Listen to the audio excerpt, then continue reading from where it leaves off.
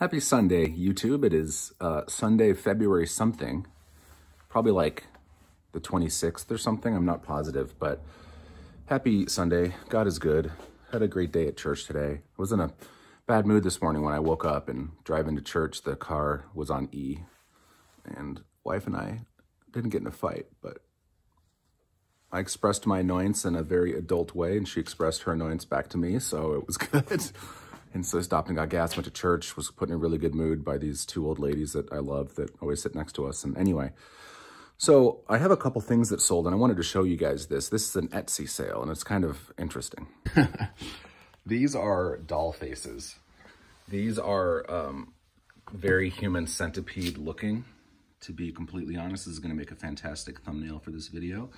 Now these came with the lot of all of this vintage hobby supplies that I went to pick up in Springfield, Missouri in December of last year that I still haven't done a video about.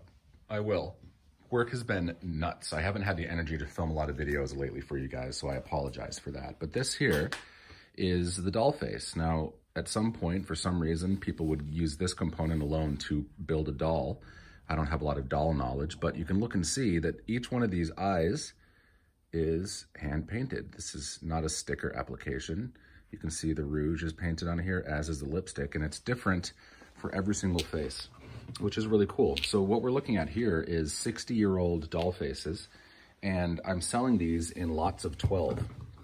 So these come in a lot of 12 faces here. I had one customer purchase 2 sets of 12. I'm pricing these at $10 a piece. So this is a $20 order plus $7 shipping for priority mail. And this is a $10 order plus $3 shipping for first class mail. So I'm gonna go ahead and pack these guys up.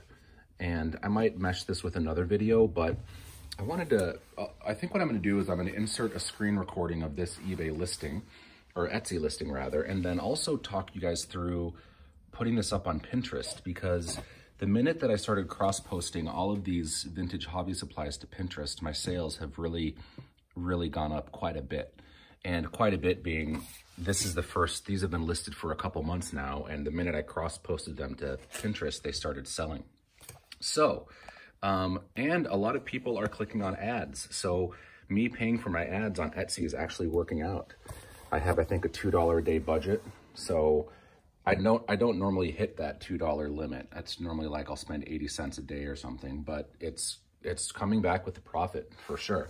And then later I want to do an unboxing video and show you guys what I got, but that's going to come in a later video. But I'm going to go ahead and pack these guys up. These doll faces, creepy doll faces.